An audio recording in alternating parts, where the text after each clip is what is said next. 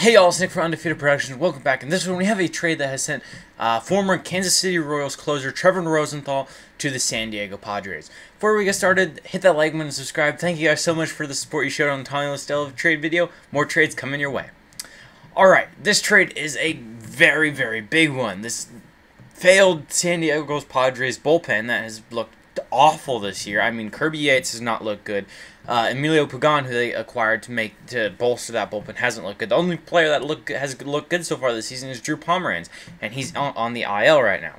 Rosenthal in 2020 has a 3.29 ERA, 7 saves, 13 2/3 innings pitched, 21 strikeouts, and a 1.171 WHIP. Career rise in 354 innings, Rosenthal has a 3.46 ERA, 128 saves, 473 strikeouts, and a 1.347 WHIP. The Royals here took a flyer with Rosenthal. They picked him up just hoping that he would do good and you'd be able to get some value for him at the trade deadline.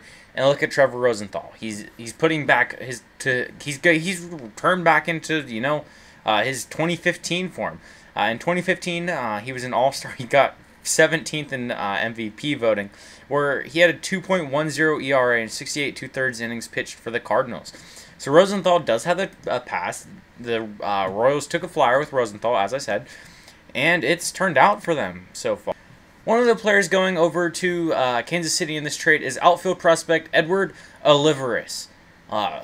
Olivares is 24 years of age. He has a 45 hit, 50 power, 60 run, 60 arm, 55 field, and overall 45. Edward is the 20th ranked prospect in a loaded San Diego prospect pool. We know the Padres farm system is very, very loaded, so this trade here, sending a number 20th prospect, may easily be a mid-10, like a mid-10s prospect. Could be 13th in this Royals organization. But there's also reported a second prospect going, but it has not been announced yet. Overall for this trade, I think the Padres and Royals, they both are making an amazing trade here. The Padres are giving up a prospect for a very, very, very solid reliever, and this is filling a hole. The Padres have clearly shown to us so far this season that they are a playoff team, and I think it is great that they're acquiring this, and the Royals are getting prospects for someone you took a flyer on. Great trade by the Royals. I think the Royals probably end up winning this trade because of what they ended up getting him for. They signed him to a small deal, one-year deal, and they got a top prospect for him. But overall, let me know what you guys think in the comment section below. Hit the like button and subscribe. More trade videos coming up. I'll see you on the next one. Thanks for watching.